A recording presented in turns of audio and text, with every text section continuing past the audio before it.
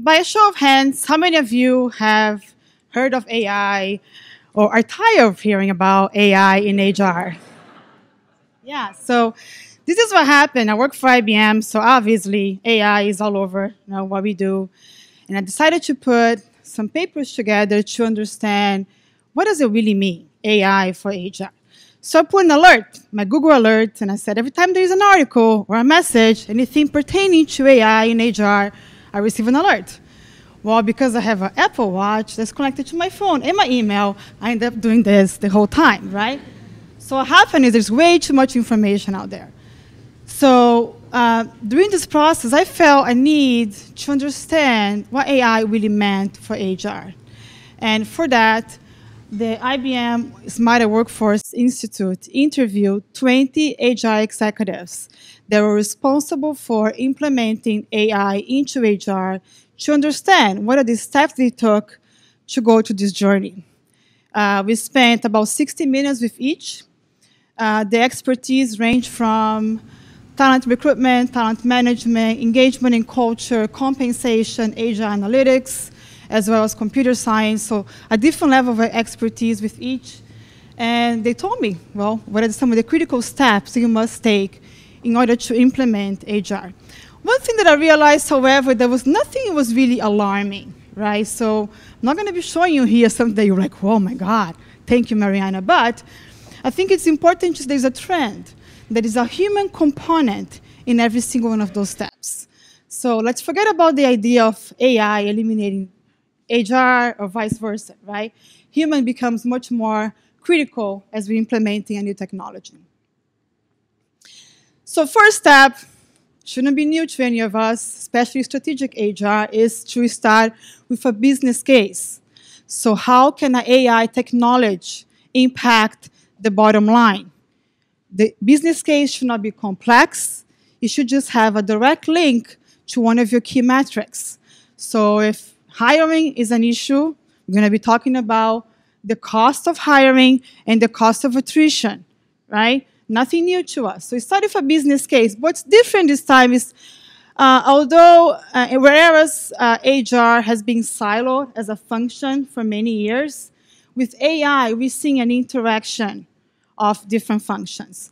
So it's important that as you're creating your business case, that you involve people outside of HR, people that is willing to commit to this project, profit and loss, right? So business case should be something that very simple to understand, involve people outside of HR that's willing to commit to the profit and loss. Second, and thirdly, what's your minimum viable product? So which product do we need to create as you're thinking about AI, as you're thinking about your project? What's the minimum viable product that we must establish in order to start seeing some advantages from this implementation, right? So we don't need to start big. We can start with a pilot. It doesn't need to be perfect. When you think about a chatbot, we don't need to have every single intent created before you release that chatbot. You need just to know who do we need to involve and what's the minimum that we have to have within this project so we can show an impact. And then we can make updates and we can make upgrades so we can implement throughout the organization. Very important. A lot of times as we go to clients and we start talking about AI, the first thing they say is that we are not ready. You're never going to be ready, right?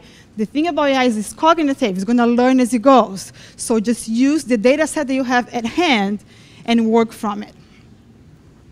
Once you have established a business case, work with your internal skills. So what are the skills that you have internally for this implementation? If you don't have AI capacity or capabilities in-house, which in IBM we did, but if you're buying it from a vendor, you're going to be focusing on implementation. So look at your team and think about who within our team has the business knowledge, right? Business knowledge to ask the questions with the consumer at mind. So where does the data come from? Who trained AI? How are those recommendations being made? So analytical skills and the ability to form hypotheses within the implementation is crucial because your internal customers are going to be looking at you to understand why are you making this recommendation, why is AI behaving as it is. And lastly, look for people within your team with technical curiosity, right? There's always someone that's interested in how things work, how this technology works, that's willing to ask questions with the business in mind.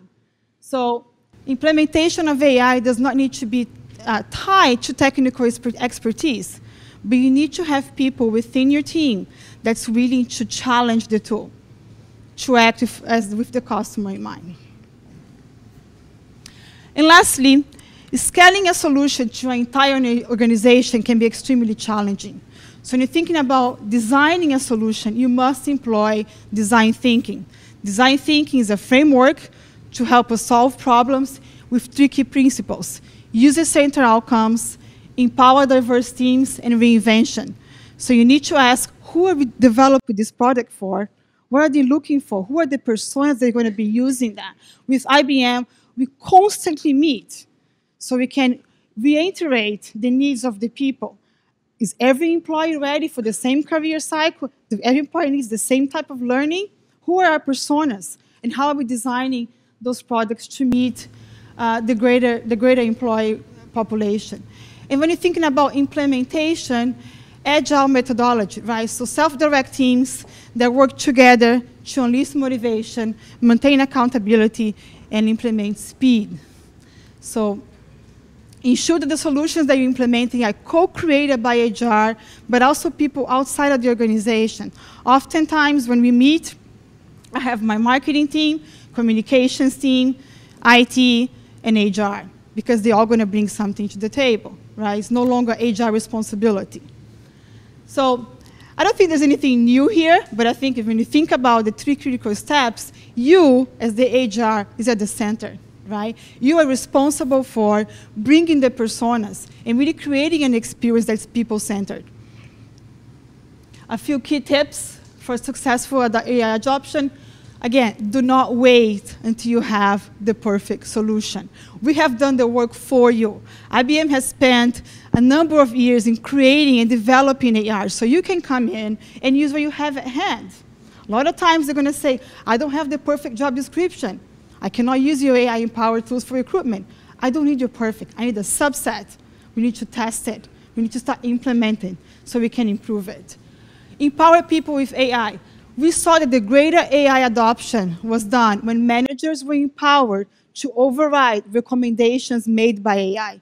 They felt that they know the business better, and they do, right? So about augmenting my decision-making, but also allowing them to take charge, right? To see, no, you know what? This recommendation, this inference is not in alignment with what we know about the organization. They felt comfortable and they felt empowered. Issue transparency, as we know, I need to know where did the data come from, how did you make this decision, what type of decision tree are we implementing, why are we making this type of inferences when it comes to decision making. So be clear about the data. Consider language and culture. AI exists within a context.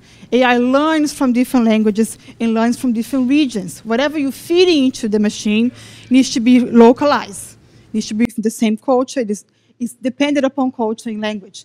And lastly, because most of your AI applications are going to be speaking with each other, think about this application in a holistic way, right? Just like your HR systems, then now you realize, oh my God, my performance system doesn't speak to my compensation systems. When you're thinking about AI and the apps associated with that, you should think about how they interact with each other. And that's what happened. Thank you.